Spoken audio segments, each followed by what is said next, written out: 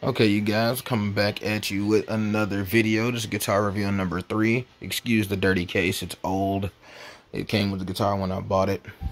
Anyway, when you see this case, you don't know what's in there. That last one was pretty obvious. There's only one guitar shaped like that last case. But this one, there could be anything in here. There could be a Les Paul in there. There could be a ES335 in there. You know what I mean? So, you know, enough talking. Let's just open and see what we got, right?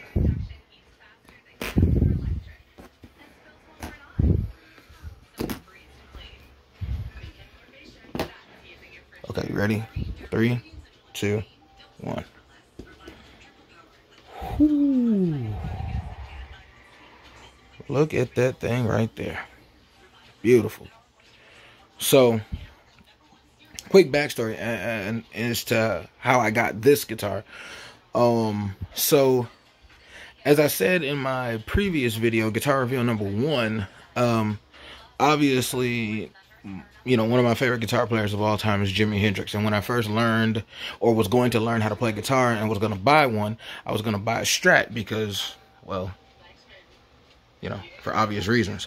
And when I went in the store, I was just so hell-bent on buying a Strat without ever having played one, excuse me. And I thought, like, I'm just going to pick it up, whatever. But the guy in the store, his name was Ed, he told me, you know, try another guitar before you just buy that one, because you never know what might feel better in your hand. So I walk over there, I pick up a Strat because I wanted a whammy bar, because I wanted to do dive bombs like Jimi Hendrix did. My favorite all-time band, or my all-time favorite band, excuse me, let me get it right, is Kiss, right? And they don't use whammy bars in their music. They barely use effects pedals. And I know you could say, well, yeah, they did, like when Mark St. John, Bruce Kulick was in the band, like in the 90s without the makeup. I mean, the late 80s, early 90s without the makeup and, you know, that kind of stuff. They were using whammy bars and, yeah, okay. But for the most part, the straightforward Kiss classics, Ace Frehley, Vinnie Vincent, and Tommy Thayer, when they are the lead guitar players, there really is no whammy bar things happening. So Hendrix was my first exposure to being able to play around with that and make your guitar do different things. So anyway, I pick up a Stratocaster, and that particular Strat had this glossy finish on the neck, and I always try to go for maple neck. And it had this glossy finish, and I couldn't slide my hand. Like when I tried to slide my hand, it was like that, like there was resistance on my hand, and I couldn't figure out what that was about. But right next to it was a Telecaster. Check out guitar review number 1. I'm gonna put the link in the top corner here for that one. That Telecaster, when I picked it up, the neck was so smooth. I was like, oh, this is the one. This is the one. I didn't even try another guitar. I said, this is the one. And then my mom was like, what kind of guitar is this? I was like, remember that butterscotch guitar Prince had on his back when he rode up on the bike in Purple Rain? This is a Telecaster. Bought that Telecaster, and that was history. But, as you know, Telecasters don't have whammy bars. They're the sister to the Stratocaster, but they don't have whammy bars. And you could get like a Bigsby bar put on there. And you know, you could, but it's not really the same. And then the Flying V came. Check that one out. I'll put that link at this part of the video. And you know, the Jackson Flying V I have does not have a whammy bar. I know there are some that do, but the one I have does not. And when I always inquired about getting one, it was, you know, they were talking about like doing stuff that could potentially break my guitar, and no. That Flying V means so much to me if you check that previous video. But so let's get into this. So I wanted a guitar with a whammy bar or something close to it. And I never really liked the SG. I thought it looked like devil horns to me. But then I started thinking about, I like Tony Iommi. You know what I mean? You know, a sprinkle of Eric Clapton. You know, just trying to think of some nice SG player. Of course, Angus Young. You know what I mean? And so I started thinking about the SG, and I started to see some of them had these bars on them that looked like whammy bars, but I didn't really know what they were. And I just didn't want to buy a Strat. I don't know. I didn't want to buy a Strat unless I could buy it and do it like Stevie Ray, where the whammy bar is on the top, because I want it on the top instead of the bottom if I was going to get a Strat. Couldn't make that happen, so I hit up Ed, the same guy who sold me the Telecaster and the Flying V. And if you're ever in Columbia, Missouri, look him up. His name is Ed Stanley. And so I asked him, could he get me an SG with a bar on it, a replica of Hendrix's, like the one that Jimi Hendrix had.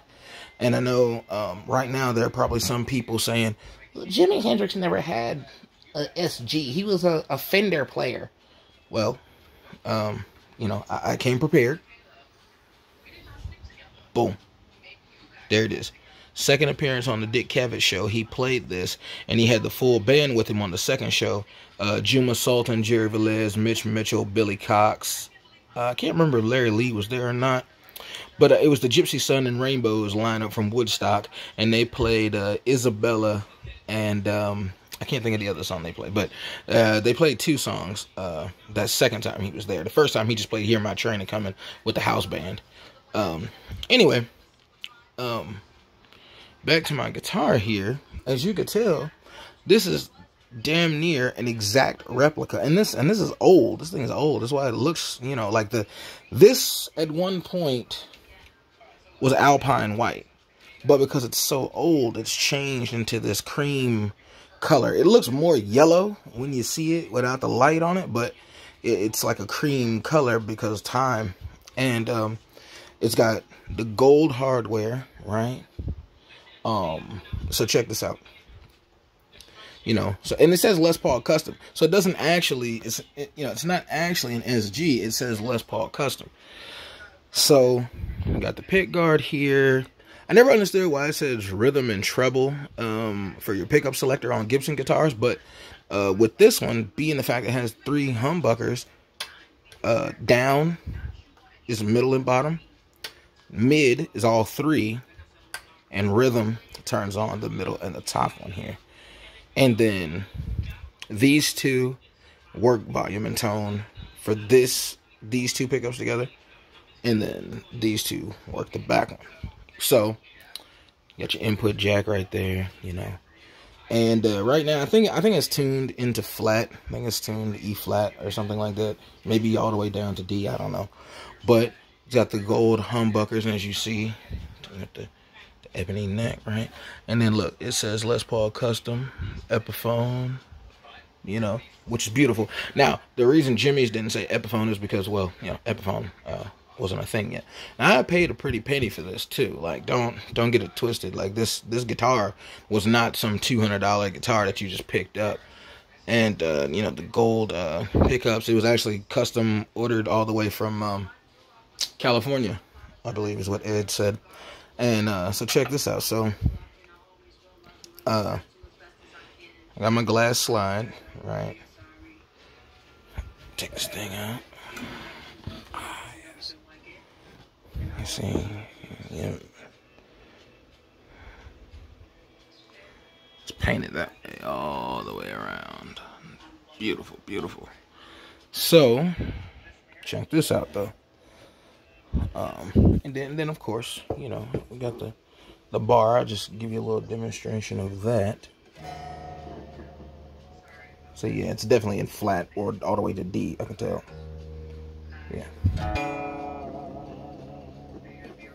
Yeah. And then cool, check this out, You see, you can pull it this way and push it down.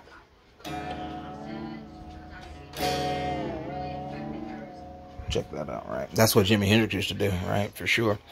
Something else that I have in here, give me 1 second here, is I found this strap in the store, and I just thought it was super cool. It had to come with me.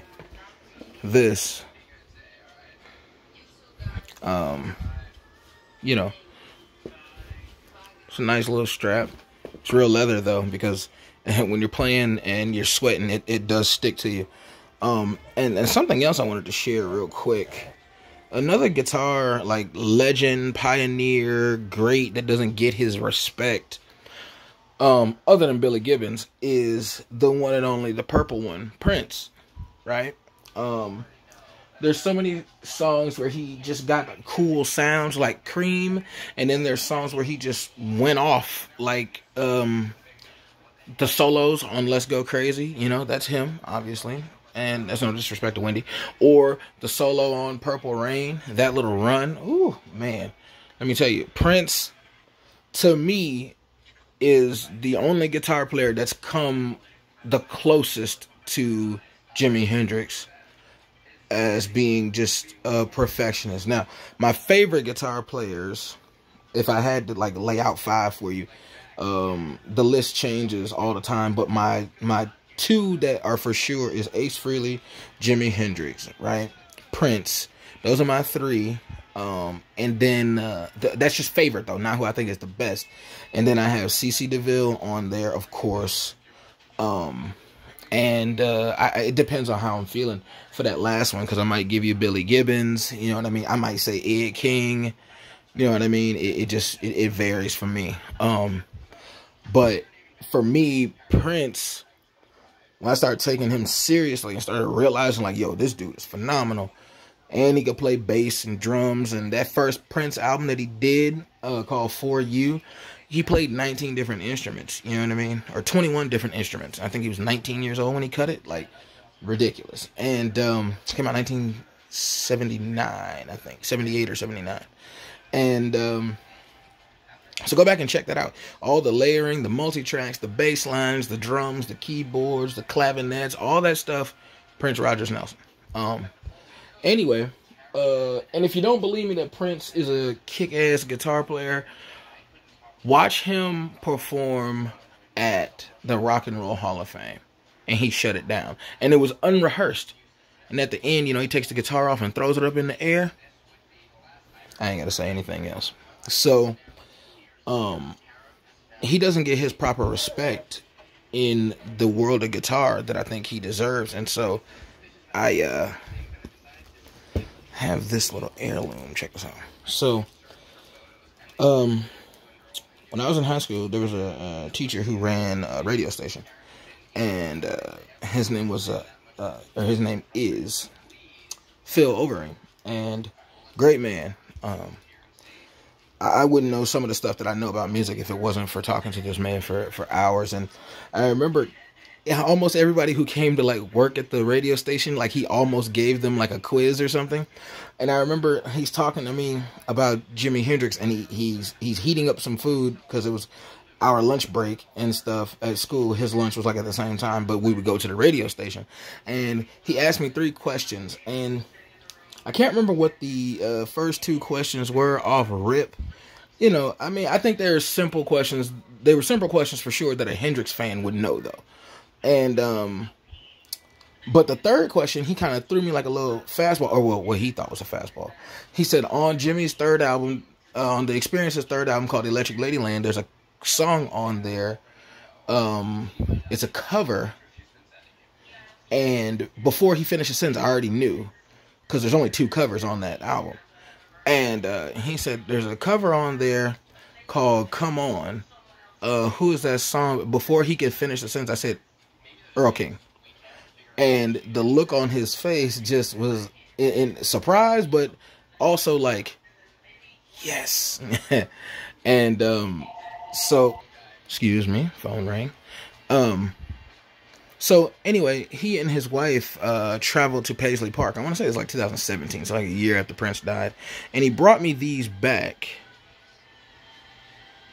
These are Paisley Park embroidered and designed guitar picks. They feel like they're on the medium side of things. I've never opened them. I never will open them or use them. And I do alternate between different guitar picks. I use, personally, I like to use heavy guitar picks is my preference. And I really started with like a Fender, like, I don't know, like medium or something.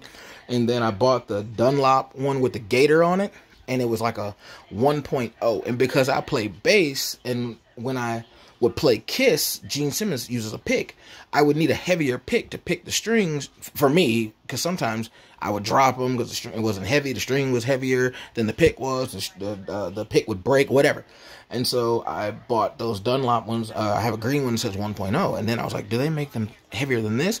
And I found these, the Dunlop 2.0.